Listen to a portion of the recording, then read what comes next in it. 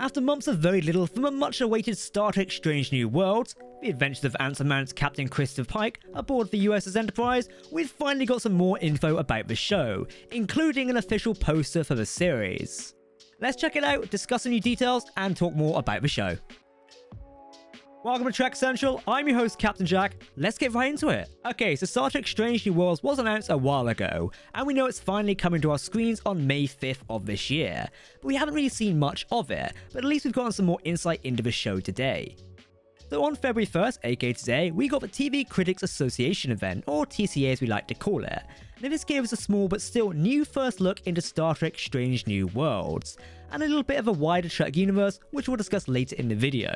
Okay, let's break down this news and see what we learned along with talking about that poster as well.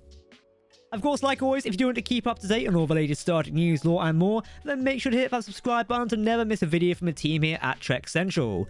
You can also follow us on social media for daily updates on the Star Trek universe.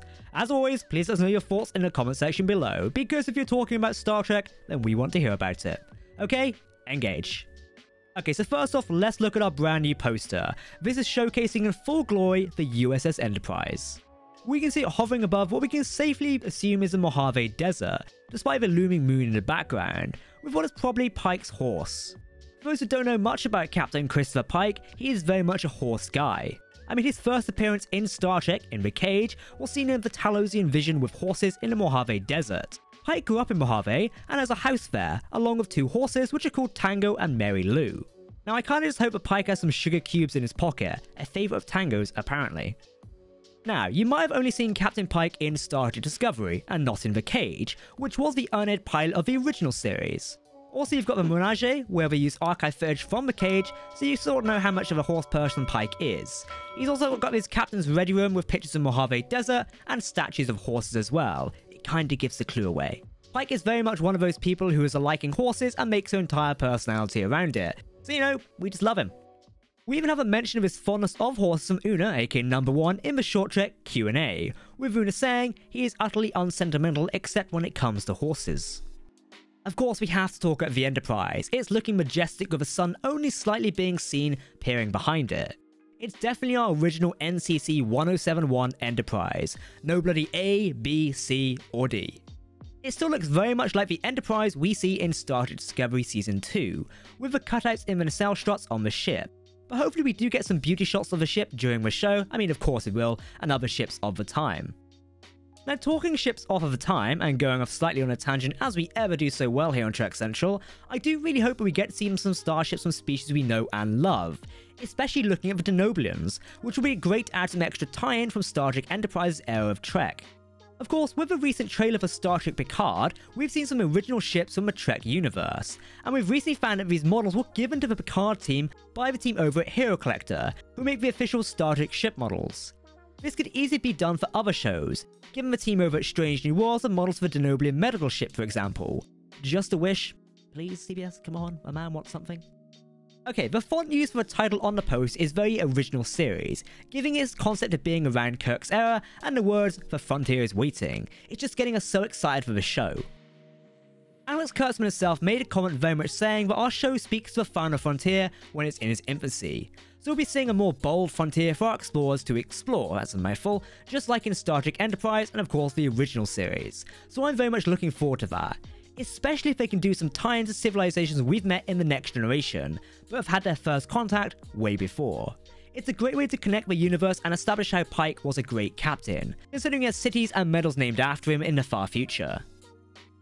As the font is very original series, we do have to make mention to the fact that Strange New Worlds is returned to the episodic style of storytelling, with individual one-off episodes, but still having the serialized element in regards to characters.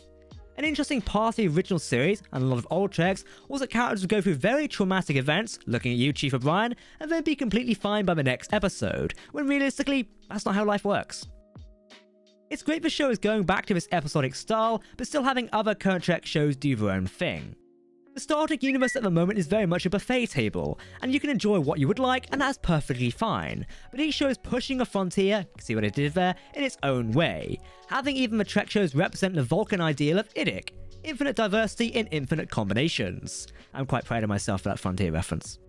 Now I will say, I kind of expected a trailer, but oh well, I guess we'll have to wait even more for an actual teaser or full-blown trailer for Star Trek Strange New Worlds. If I had to make an educated guess, I'd say we'd see a full-blown trailer for Strange New Worlds on First Contact Day later this year, that being April 5th. Let me know if you take that bet in the comment section below. Let's talk about some of the comments we got at TCA 2022, and what we can expect not only from Star Trek Strange New Worlds, but from other looks in the Star Trek universe right now. Ever since we got our character reveals for Strange New Worlds, a character that sparked so much fan discussion online is noonien Singh. Obviously this discussion was on whether or not she related to noonien Singh, one of the most iconic villains in not only Trek, but TV and film altogether. Well, it was finally said by Akiva Goldsman, co-showrunner of Star Trek Strange New Worlds, that she is related to Khan for sure, and that deal will unfold throughout the series. It's definitely going to be interesting to see how this develops into the show, especially considering what we know Uhura and Spock can't figure this out without the information ruining the original episode in which Khan appears. That's definitely a fan concern online right now. Another character fans just can't wait to meet is Cadet Noita Uhura, played by Celia Rose Gooding, and this is a cadet and not the lieutenant we meet in the original series. Celia said she's very excited to bring an unsure fly to a take on Uhura, with Nichelle Nichols having a level of understanding in a performance that made Uhura a fan favourite. We also get to see Uhura in the original series taking over positions when required, such as the science station usually managed by Mr. Spock, so maybe we can see that come into place during the show where she learns these skills. We also have some news that according to the Directors Guild of Canada's production list, the second season of Star Trek Strange New Worlds is meant to kick off filming, today on February 1st, with director Chris Fisher taking the helm. Strange New Worlds was confirmed for a second season earlier this year, so let's hope for more glorious adventures of Captain Pike's Enterprise. However, Strange New Worlds was not the only Trek show to get a little TCA love from the event, with the Section 31 show and another yet unknown show being mentioned. In regards to the Section 31 show, it was said this show is still in development, and we should expect some news sometime soon. I know a lot of people, including myself, are very skeptical about this show, especially since we've been hearing that it's been coming since around about 2019. But I will say, I do look forward to when the show even comes on screen, whenever that is. The show has a great opportunity to connect the two seemingly incongruous notions of what Section 31 is between Discovery and Deep Space Nine. But the show has a great opportunity to show Section 31 becoming the more shady, elusive entity we know and eventually run across in the 24th century. The other show mentioned was more not mentioned in a sense, with Alex Kurtzman saying there is another one, but I'm going to be rather tight-lipped about that. My bet is on a Starfleet Academy show based in the 32nd century.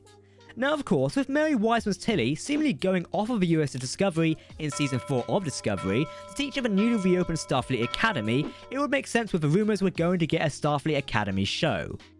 With it being then set in the 32nd century, there are already some prebuilt assets and props to use for the series, to reduce costs but also integrate something else into the canon. We already have a group of cadets we were introduced to, and with Kovich and Tilly there I'm sure it'll be an interesting show. Just think Kovich, aka David Cronenberg, could be an important character, along with Oded Fehr's Admiral Vance, or Dadmiral should I say. Now that's all that was revealed at the TCA event. Are you looking forward to the next missions of the USS Enterprise under Captain Pike in Strange New Worlds? Let us know what you think in the comment section below. Because as usual, if you're talking about Star Trek, then we want to hear about it. Like always, if you want to keep up to date on all the latest Star Trek news, lore and more, then make sure to hit that subscribe button to never miss a video from the team here at Trek Central. You can also follow us on social media or join our community Discord server. For now, I've been Captain Jack, thanks for watching, we'll see you next time. Live long and prosper, my friends. Goodbye.